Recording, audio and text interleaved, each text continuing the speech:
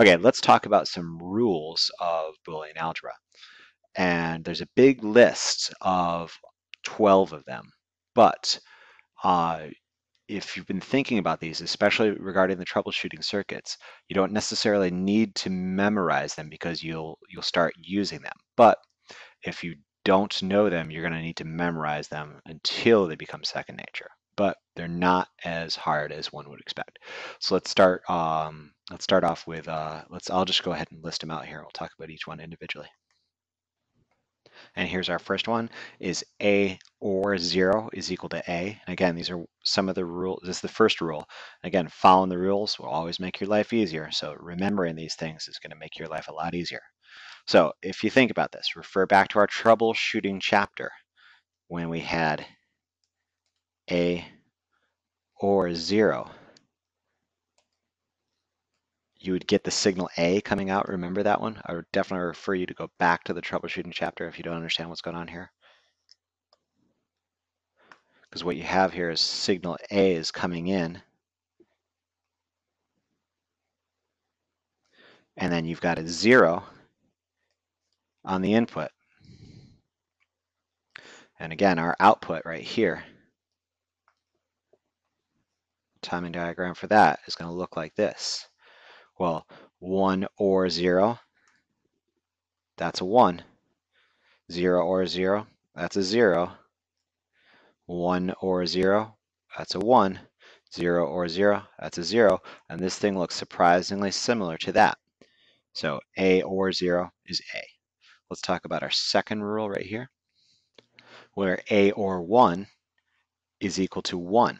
So again, let's draw our diagram here of our signal A coming in to an OR gate. And this guy has a value 1 right there. And our signal A, again, looks like this. What does our output look like?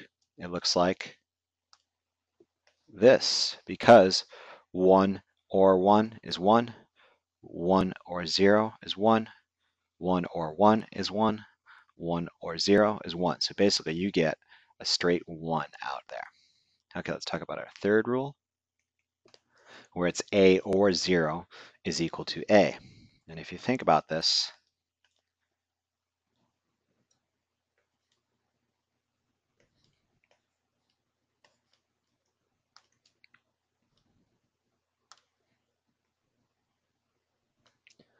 one and 0 is 0. 0 or 0 and 0 is 0. 1 and 0 is 0. 0 and 0 is 0. Our fourth rule is going to be a and 1 is equal to a. And remember, we go back to our troubleshooting chapter. That was where we applied 5 volts to our one terminal, and we got out our signal A. Because remember, what does 5 volts look like? It looks like that. And how is our output going to look like? Well, it's 1 and 1 is 1. 1 and 0 is 0. 1 and 1 is 1. 1 and 0 is 0, which looks surprisingly similar to that. Okay, so there's the first 4 rules. Let's go into the fifth rule, where a or a is equal to a. So again, given our OR gate here, we've got the input signal A, and on this one, it's also A.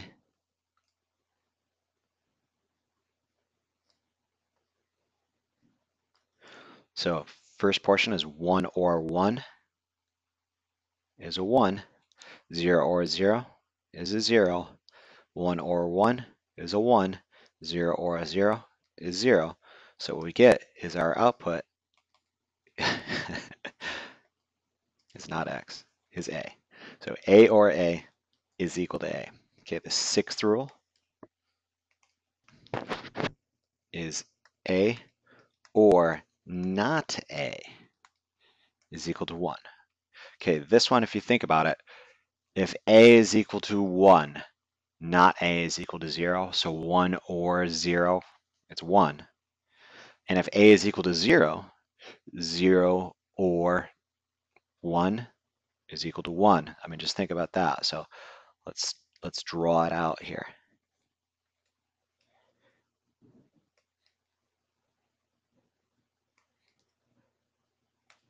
So this is what signal A looks like, and this is what signal not A would look like. So it's 1 or 0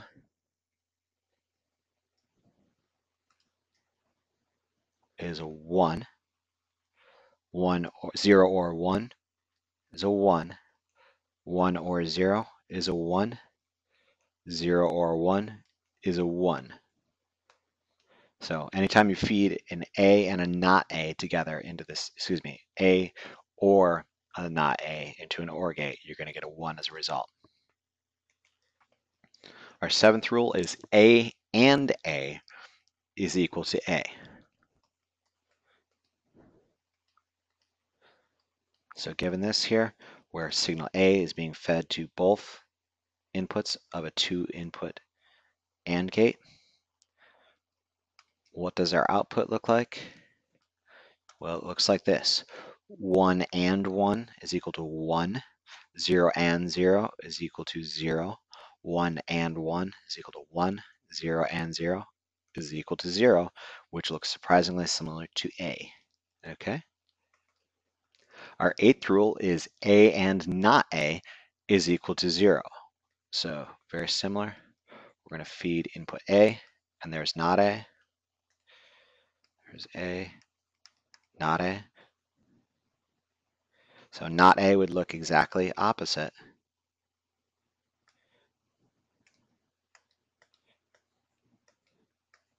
And what do we get for our output? 0 and 1 is 0. 1 and 0 is equal to 0. 0 and 1 is equal to 0. 1 and 0 is equal to 0. 0 and 1 is equal to 0. So it's a 0 output. Okay, the ninth rule you guys should be pretty familiar with. Double not A is equal to A. Because we've already seen this before in lab 2 or 3. I can't remember which one it was. Basically, A is being fed into an inverter, which will give you not A. And then what comes out here is double not A, and then being fed into another inverter. So it's double not A. So if you start off with a 0 here, this is a 1, and it's double not A is basically equal to 0. It's equal to A. If you start off with a 1, this is a 0. This is a 1. Double not A is equal to A. Okay? I'm going to actually skip ahead to the 12th rule here because I think it's one of the easiest ones to prove besides 10 and 11. Not that they're particularly hard, but I think 12 is a little easier. Basically, I call this the kind of the FOIL method of Boolean algebra. So basically our FOIL, remember, is our first, outer, inner, last. And it states, the FOIL rule states that A or B ANDed with A or C is equal to A or B and C. So how does this work here? Let's go ahead and do our FOIL. So first, A and A, or, so our outer, A and C, or our inner, B and A, our last, B and C. So now, using some of our other rules, what are our other rules? Let's go up here. Well, let's look at this thing first. We got A and A, or A and C, or B and A, or B and C. So which rule we're going to use first? Let's go ahead and look at this guy.